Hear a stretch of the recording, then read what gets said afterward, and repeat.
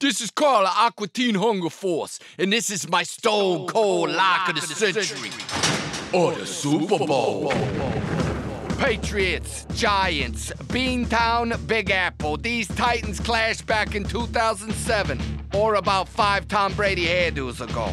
Everybody knows my love for the Giants is well documented on my shirt, the waistband in my underwear, and the fat head of big tuna on my house. So to give the illusion of analysis, I brought in a panel of unbiased football experts.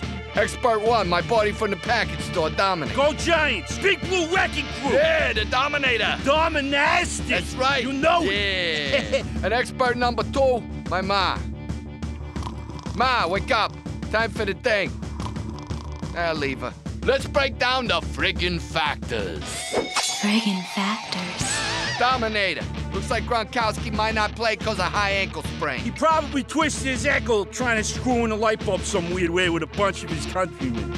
For how many did it take him, you know? That's pretty funny. Indianapolis, the friggin' factor. Ma. Is this the hospital? Go back to bed, Ma. There ain't nothing to do in Indianapolis, so I look for tensions to heighten over the week as the opposing teams keep running into each other at that one beefsteak Charlie's near the airport. G-Men backfield, Dominator. Bradshaw is a beast. Agreed.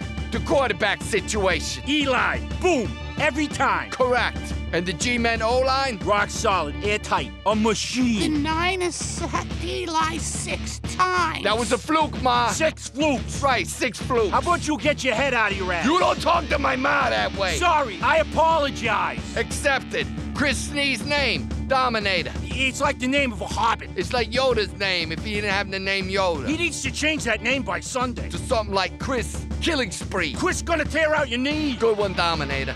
G-Men receivers, Ma. Jesus, Slate, don't wake her. Dominator, G-Men receivers. Cruz! Those aren't booze, he's saying Cruz. Knicks! Now he's saying Knicks. Saying Knicks. I still look for the G-Men to sign David Tyree off the waiver wire from that, car wash he's working at now. The money's way better. That's right, and you never know when you might need a one-handed helmet catch for victory. So the experts all agree. Final score, G-Men 74, Patriots 2. Lay down your money. Brady threw for over 5,000 yards. Shut your friggin' mouth, Ma! The New York Football Giants, once and again, and forever, a Carl Stone Cold Lock of the Century, or the Super Bowl.